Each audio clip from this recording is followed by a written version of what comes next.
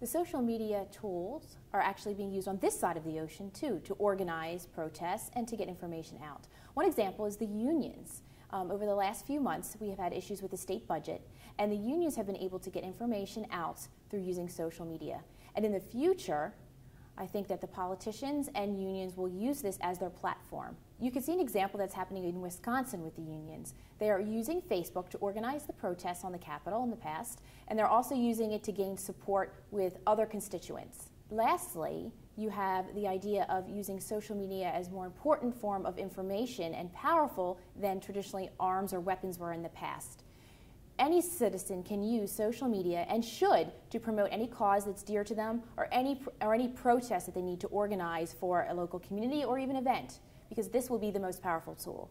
So what does this mean to you? Well, you can use Twitter in a number of ways. You could use it to raise money for your local PTA bake sale. You could use it to raise money for a charity or a cause that is specifically close to your heart.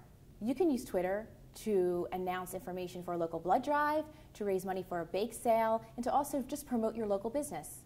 In 2011, it would be a mistake not to include Twitter as part of your communication platform. It's very important because it allows you to reach a great number of people very quickly and for them to respond to what you're putting out there for your tweets.